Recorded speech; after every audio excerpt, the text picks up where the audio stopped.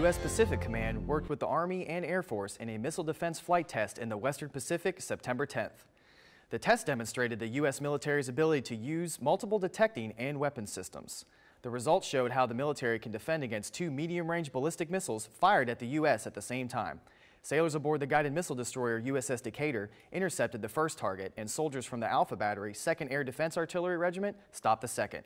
The test allowed sailors, soldiers, and airmen the chance to refine their integrated air and missile defense tactics and was planned more than a year ago.